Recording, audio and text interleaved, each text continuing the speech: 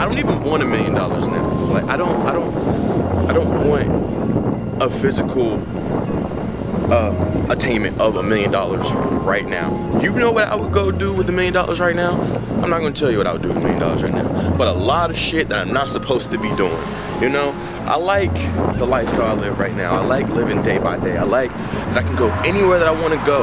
Like last year at this time, I had just got to California, and like now I'm like settled in, and I've obtained so many different things, so many beautiful different things. So I don't want $1 million right now. Like I want to be able to live how I live.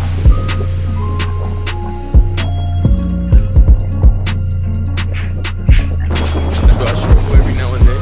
Hell yeah, who doesn't? But I live a beautiful fucking life, dude. Not many people can say they just got up and went to California with nothing, you know? And I think about that sometimes, and to humble myself. Like all this could be taken away from me at any moment, any time. I could die. But I'm still here, and I'm prospering, and I'm very, very happy. Not only with myself, but I know I'm making my mom proud. Like, so to answer that question, will I be rich one day? Oh yeah, I'm gonna be rich as fuck, don't get me wrong. I'm gonna put in billions. Bees, boy, the bees. I don't need it right now. I don't need it.